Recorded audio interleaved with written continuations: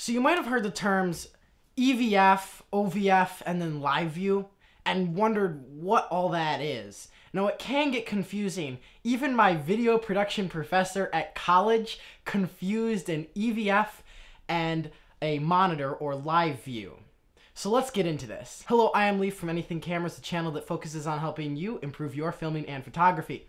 And today it's going to be about monitoring your video or photo. So, what are the different types of monitoring systems? First, we're going to start off with the original, the OG monitor. Now, this was called an OVF, Optical Viewfinder. And this is in SLR cameras or DSLR cameras. And basically what it is, light comes in through the lens, it reflects off a mirror up into your element up top, and that's called the OVF, and you see what's coming through the lens. So here is a DSLR camera.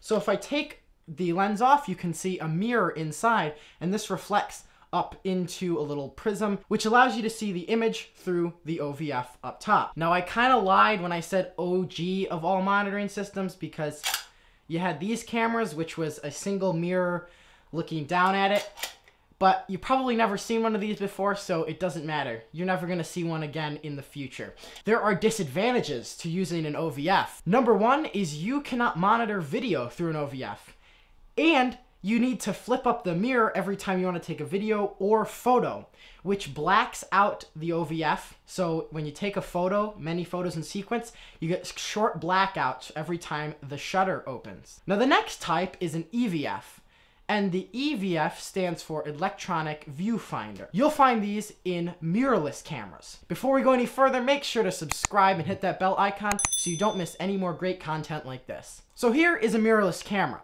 If I pop off the lens, you can see it's just the sensor there. So where does the image come from in the EVF? Well, basically what the sensor is doing is capturing an image all the time that doesn't save the image. It just sends it to a small screen up here in the EVF that you can see. So this has some advantages and disadvantages over an OVF. The big advantages are you can monitor video through an EVF, and you do not get blackouts every time you take an image. This also shows exposure. With an OVF, you don't know what exposure you're shooting at because you're just seeing what the lens is seeing. You don't know how the ISO is going to affect the image. You need to look at the meter to find out what your exposure is going to be. In a EVF, you don't have to worry about that. You'll see exactly what the image is going to look like. Now, I did say there are a couple of disadvantages. They're small. One being it's not always as sharp because some EVFs are not high resolution. But if you get a nice enough EVF, like on this Fujifilm X-T3 or on most decent cameras, you're going to have no issue with sharpness. And also, it does drain battery faster, but it's pretty negligible. Now, there's a third way to monitor your video or photo shooting, and that is with a screen. Now, this is called live view monitoring, and we got that name live view from when we were using OVFs on DSLRs, because to shoot video, you'd have to look through the screen, giving us the name live view monitoring. And so all cameras nowadays have a digital screen, and this you can turn on live view so you can look at the screen. So now live view monitoring can be helpful if you're shooting video because you don't always want your eye pressed up against the EVF. It does drain more battery from the camera, but it's a larger screen. You can see a little more detail, but it is helpful when you don't want to have your eye right up against the camera. Now, there are all sorts of ways to live view monitor.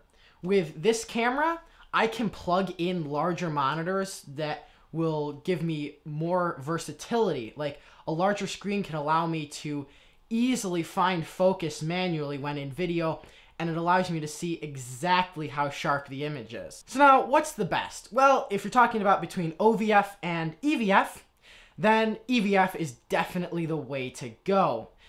But if you're talking about live view versus EVF, it depends on what you're doing. For photographers, having a really good EVF is very important.